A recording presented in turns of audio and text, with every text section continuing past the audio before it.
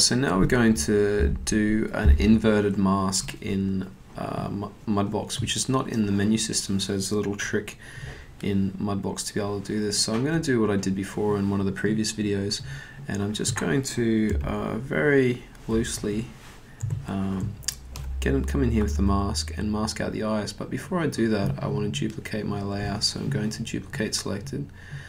This is a smile all now, and we have now this guy here, and he can be smile eyes. Alright, so now we're going to grab the smile eyes shape, and we're going to actually paint out the mouth. So, or actually, let's change this, sorry.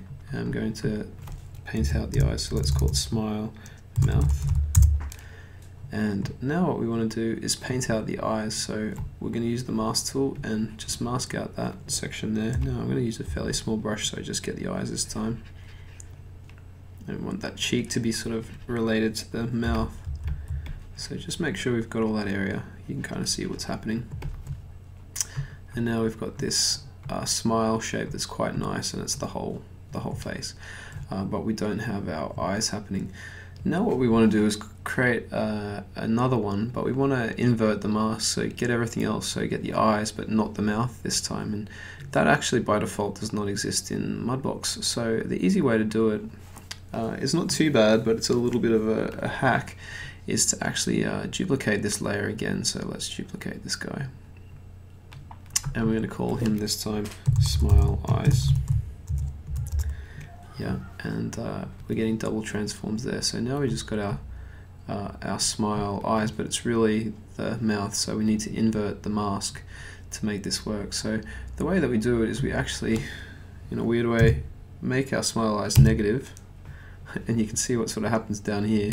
And with our smile all, we just switch it on. And what happens is that it actually negates what's happening to the smile all and inverts the mask essentially, which is great because that's exactly what we need. So we actually do have the eyes smiling here.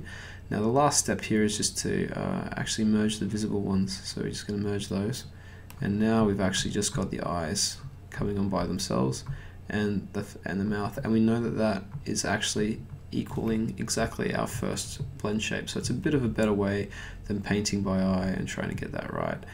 You can see that they're going to add up exactly to our blend shape. So that's the way to invert masks in Mudbox, and it's a really neat little tip.